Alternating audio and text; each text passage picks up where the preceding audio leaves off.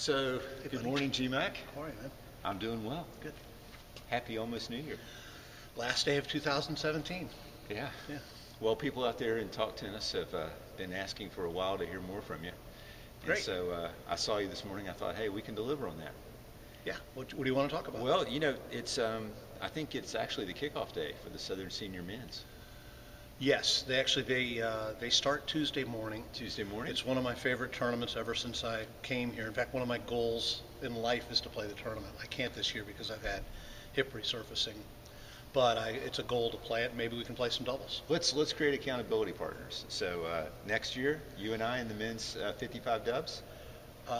Hip willing. Yeah. Hip willing. Jeff just you couldn't tell it from his smile and bouncing his step, but fresh off hip surgery. 8 weeks ago, I had hip resurfacing, and the good part is apparently that will give me a better chance at playing as Yes. opposed to the total hip replacement. So.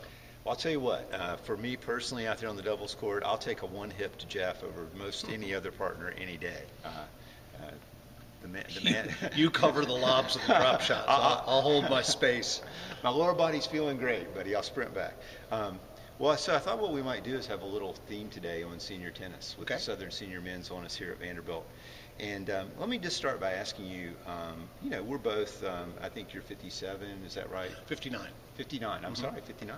And so a couple years older than me, I'm 55, soon to be 56. And we've talked a lot about how the game changes as you progress through the senior tournament scene. What are your thoughts? Like, what are the keys to success as one ages, and for continued not only maybe competitiveness in the game, but to keep up the enjoyment? Because even if you're just playing recreationally, you see a lot of people fall off because of injury or frustration. I think gets the better of a lot of people. So do you have any thoughts about how to stay in the game, not only as a competitor, but maybe as a recreational player who's going to keep up a good enough level to really enjoy being out there? Yeah, I think it's even as our physical skills wane, we can still improve. It's one of the few games I think you can get better older. You've improved in your 50s. Don Napier, who just played here this morning, has improved immensely in the last 3 or 4 years in his 60s. And changing, I think you can grow your game, add things. You have to understand it's the same size court as when you were 20, but so you have to. There's some court positioning differences. I think often you have to play up on the baseline or even inside it to cover the drop shot. You have to read the ball. I think you have to understand what your opponent is trying to do. It's a little more of a chess match. I think a key to getting really good in senior tennis is taking incredible care of your physical being.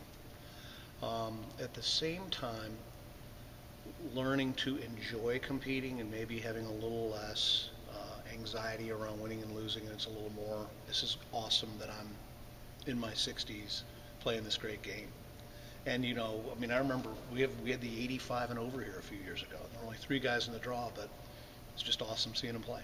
If I recall correctly, Jeff, I think I stood beside you as a representative from the Tennessean, interviewed the finalist in the men's 90s a number of years ago.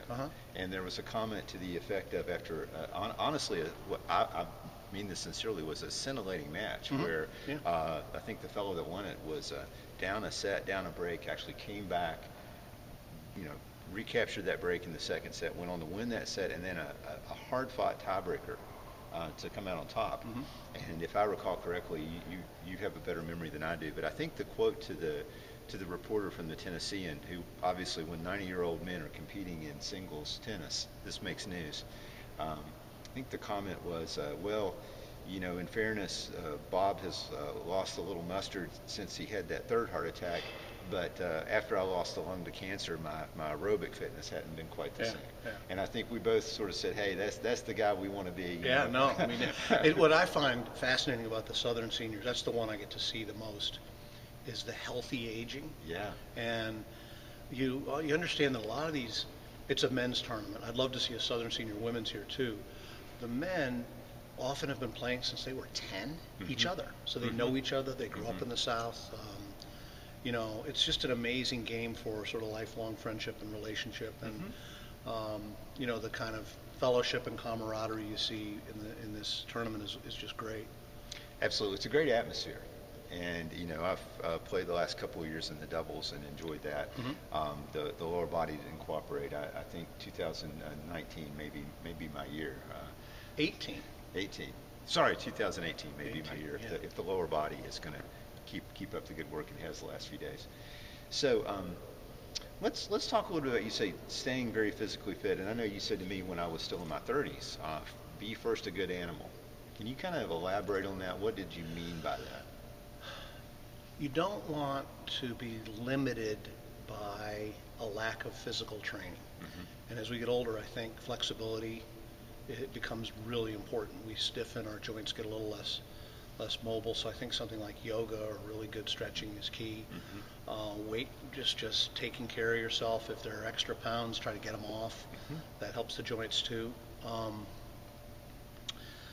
Yeah, and also just prevention of injury, because you know, tennis is tough, especially if you're playing a tournament where you're playing singles and doubles. It's so easy to get an overuse injury or maybe a tendonitis in the shoulder, and unlike maybe your teens or 20s where you can get over that fairly quickly, it can linger and really debilitate you. Right. Take you out of the game. Sure, absolutely. And unfortunately, I think we've both seen that over the years here. People who played quite a bit just kind of can't play anymore. Can't really play. You know, debilitated in a way that keeps them off the court, which is unfortunate.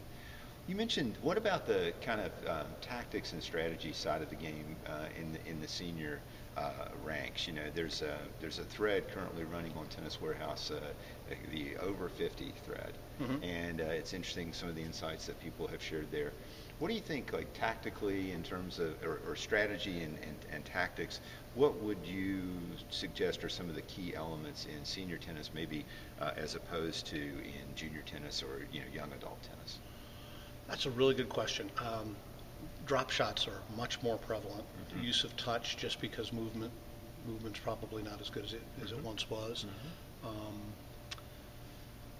Learning to really move the opponent, understanding that if you hit a ball to a certain place, did you open up the court so you have to run more, or have you kept it to where you're not having to run so much? I think that's a key, understanding those things. As I said, it can be like a chess match where you try to figure out what your opponent likes to do and take it away from them. So if they're trying to come in a lot, figuring out a way to keep the ball deep and keep them back. If they're a real counter puncher and a defensive player, learning how to, with accuracy, move them all around and maybe break them down physically. One of Jeff's many phrases that I've internalized over the years, and I want to be sure I get it right, Jeff will correct me, is it perverse empathy or reverse empathy? Yeah, I say perverse, and what it means is you try to understand what your opponent does not want you to do. You have an empathy, you understand how they feel, and then the Spanish talk a lot about making your opponents suffer. Yeah. So suffering. That's a lot of, that's good at any level. And then I guess, too, you look a bit at some of the grips. Some people in senior tennis learned at a time when the continental was in vogue. Well, the way to play a continental is to go high to the forehand. If they have a one-handed backhand, going up high, learning how to loop a ball up high on either side can be very effective. I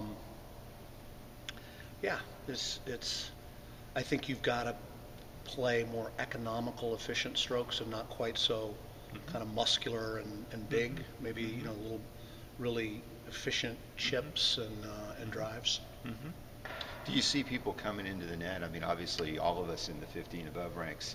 I personally hit very few ground strokes along the way when I was. You'll see people, trying to shorten the point and get in. Yeah. Often on the second serve, people will drop it. Yeah. Or they'll chip it and come in. Make somebody move into a corner quickly and pass. I think lobbing and getting back, a skill that declines is the ability to get back and hit a scissor kick overhead, especially in the 60s and 70s. That's just an incredibly ballistic athletic move. It's hard to do. You just factor in the body. I think you study your opponent a lot too and see how well they move really well laterally, not so well up and back. Touch is a little more important. Yeah, playing a little bit more intelligently. Yeah. And I think, you've been generous to allow me to go out with your kids from time to time over the last number of years. And to me, one of the things I quickly learned was that I needed to use my experience to know where the ball was going to go. And Sure. to get into that position that they pretty reliably were going to hit certain shots under certain circumstances. And that sort of allowed me to maybe play where otherwise I couldn't. It's a good point. Another skill I haven't really mentioned is, it goes against the grain of giving 100% effort, but every once in a while you just have to let a point go. Yes. You're at the net and they've hit a good lob, let it go. Yes, and again, it's funny, I'm laughing at that because I see that in the best players in the Southern Senior Men's every year.